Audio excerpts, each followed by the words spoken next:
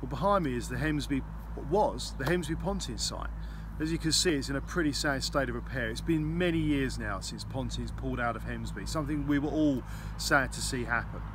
But the key now is to get the right thing happening with this site. Firstly, to get it cleaned up, working with the Hemsby Residents Action Group and actually the Borough Council, supporting the work they're doing to get the landowners to get this site properly tidied up, to get it into a good state of repair. But then I'm also interested in what you think about what this site should be. Obviously our preference here across Great Yarmouth is to protect tourism sites, and here in Hemsby this is a good example where we want to see a tourism use coming back.